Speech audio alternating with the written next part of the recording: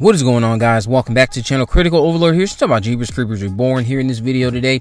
So just to get something out of the way really quick, if you are someone who entered in to win anything from that competition, if you won anything, because I haven't seen anyone in my DMs, I was expecting a lot of people, or at least someone, to shout me out or come to me in a DM and say, hey, I won something from that competition, but no one has done that. If you happen to stumble across this video and you have won something from that competition, let me know, let us know. Share the fact that you won on Instagram or any type of social media platform, because it seems that while the competition has ended, I haven't seen anyone that I interact with as being one of the contest winners, which tells me that a lot of people entered into this contest, more than I was expecting, because I didn't even get an email, so I know I didn't win anything. But going back into what I also want to talk about, which would be regarding Jaru Benjamin, who has confirmed his participation in the film at this point. There is a new podcast episode that came out. I'll leave a link to this podcast in the description if you want to listen to it, where he talked about his involvement and how he got the role, how he had to send in audition tapes, how he was excited about the role, how he's a fan of Jeepers Creepers, how he had to spend like 6 hours or so on set getting the makeup on every day while he was filming Jeepers Creepers 4. And, you know, just basically confirming that, hey, I'm the new Creeper. Jonathan Breck is not going to be playing the Creeper as far as we still know. Because, again, he could have some type of surprise cameo, which I don't really think is going to happen. But Jaru Benjamin has confirmed, yes, that he is the Creeper. He did a new interview on this podcast where they had him on as a guest. He was talking about his career, just going over Jeepers Creepers Reborn and how that movie's coming out later this year, how he's been a fan of Jeepers Creepers, how he was excited when he realized what he was auditioning for, all that good buzz. So with that, I also want to just go back to something that Timo has stated. There was a interview or a podcast Timo recently did where he was questioned about if he knew if Jonathan Breck was not going to be involved when he got involved as director. And his response to that was something along the lines of, well, we haven't actually announced who's going to be the Creeper yet, so he didn't want to speak about that. The thing about that, though, is Jonathan Breck has already gone out of his way to say that, hey, I'm not doing this movie at many conventions when asked about it. He's not doing the movie.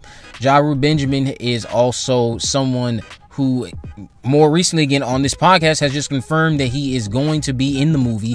A lot of listings for him show that he will be playing the Creeper. So it's like, if the studio and the producers don't want you to say so much, why do they have certain press releases coming out that are kind of detailing things that lead to conclusions being drawn? And also you have things online that are backing up what's already out there. You have the actors' actual talent agencies listing them in the roles.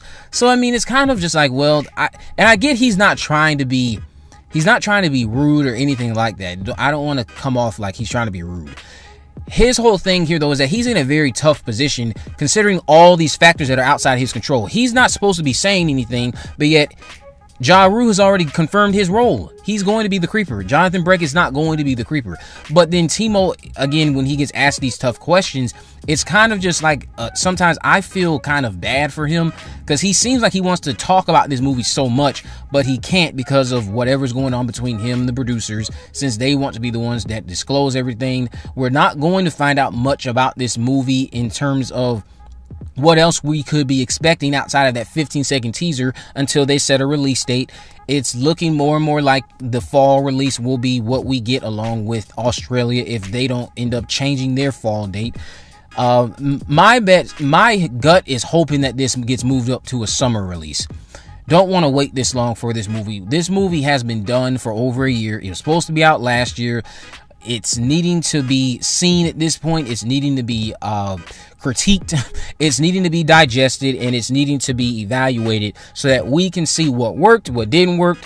Will we be excited to see the Creeper's new 23-day cycle continue, or will we just continue to watch the first two movies and call it a day until we get a worthy entry at some point down the road? Which at this point I would say would be, if not here, it's gonna have to happen after the creator is no longer with us and someone else takes on the mantle, if they decide to do that, and decides to fully wipe the slate clean. And maybe a major studio could do it as well, like a Blumhouse, A24, you know, just something outside of screen media. Not saying that the distributor really has much to do with the quality of the movie that you get, but I think Screen Media just has a stigma around it from people who watch Screen Media films, and they see the type of quality that they get. So then they think, oh, well, this is what Screen Media is known for. But Screen Media has some gems under their belt. I have to give them that. So maybe Jeepers Creepers 4 will be a gem.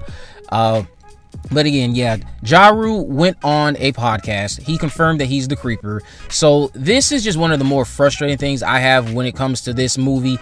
There's stuff that's out there that when you talk to those involved about it, they have to essentially unintentionally gaslight you or play dumb about it.